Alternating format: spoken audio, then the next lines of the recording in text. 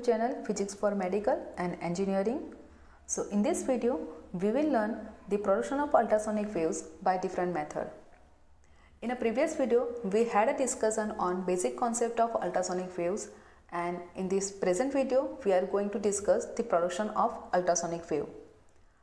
Ultrasonic waves have very high frequency, so this wave cannot be produced by the usual methods like from a diaphragm of a loudspeaker fed to the alternating current.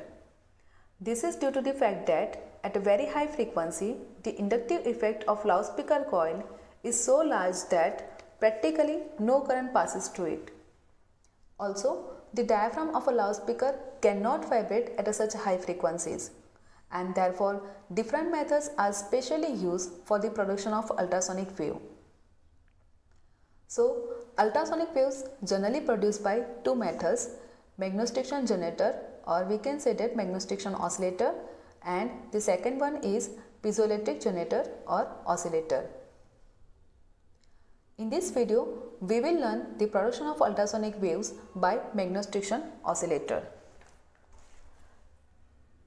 Now, this oscillator works on the principle of Magnetostriction effect, and the principle is when a ferromagnetic rod like iron or nickel is placed in a magnetic field parallel to its length, the rod experiences a small change in its length, that is either in the form of elongation or compression occurs. So the meaning of magnetostriction is, magneto means applying magnetic field and striction means change in dimension. So we can say that magnetostriction means change in a dimension of a ferromagnetic material when subjected to a magnetic field. This effect was first identified in 1842 by James Joule when observing a sample of nickel. Now let's understand the construction and working of Magnetostriction oscillator. This was the circuit diagram of Magnetostriction oscillator. Here AB is the rod made up of ferromagnetic material like iron or nickel. This rod is clamped in the middle. Now, this rod is permanently magnetized by passing direct current in the beginning. Now here there are two coils L1 and L2 which are winded at the ends of A and B. One end of coil L2 is connected to the base of the transistor, base of this NPN transistor, and the other end is connected to the ammeter and the negative terminal of the battery. The coil L1 wound on the right side of the rod along with the variable capacitor C in the collector circuit of the NPN transistor. Here coil L1 and the variable capacitor C forms a resonance circuit which is also known as the tank circuit, and the frequency of the oscillation is controlled by the variable capacitor C. Now this one is the ammeter which reads the current which passes from the circuit. So this is the construction part of the Magnetostriction oscillator. Now let's see how this oscillator works.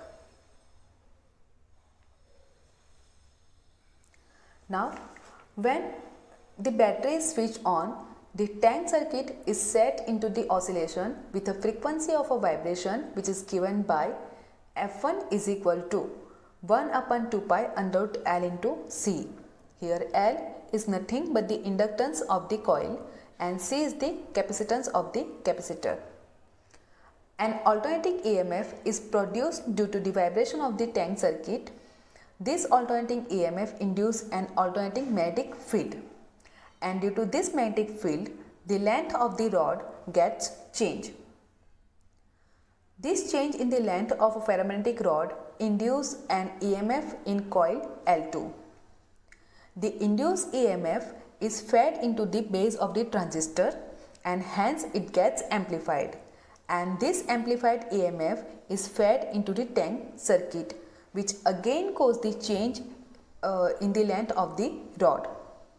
So in this way oscillation is continuously maintained. The frequency of the oscillation of the rod is controlled by the variable capacitor C. Now, the natural frequency of the rod is given by F2 is equal to P by twice L under root of Y by rho, where P is the harmonic mode, L is the length of the ferromagnetic rod, Y is the Young modulus, and rho is the density of the material.